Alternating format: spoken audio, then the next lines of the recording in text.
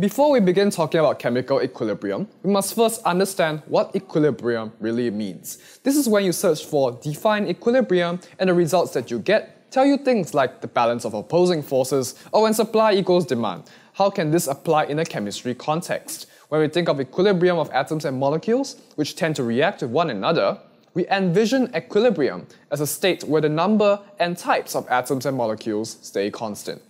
But that is not to say that no reactions are occurring. Let's say I have 1 mole of H2O gas and I have 1 mole of H2O liquid in this imaginary container.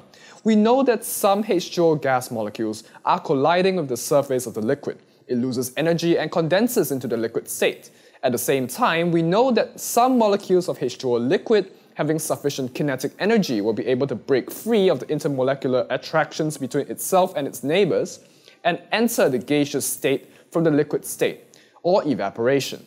Equilibrium happens in this system of gaseous and liquid water, where the rate of condensation of water is the same as the rate of evaporation of water.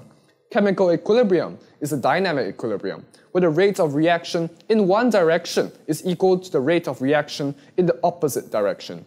This means that for an arbitrary reaction A plus B gives you C plus D, the rate of the forward reaction R1 is the same as the rate of the backward reaction R minus 1.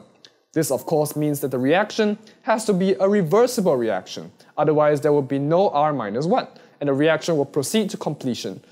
Why are some reactions irreversible and some reversible?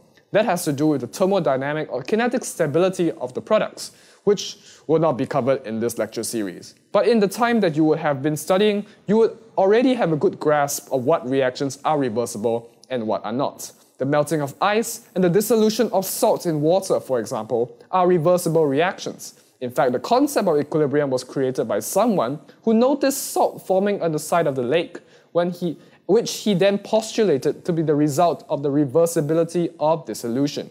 Other reactions, like combustion for example, are not reversible. When you put water, carbon dioxide, and charred remains together, chances are you will not get your fuel and oxygen back. In the topic of equilibrium, you will only encounter reversible reactions. So don't get yourself too caught up with the concept of reversibility. Let us explore more about this in the next checkpoint.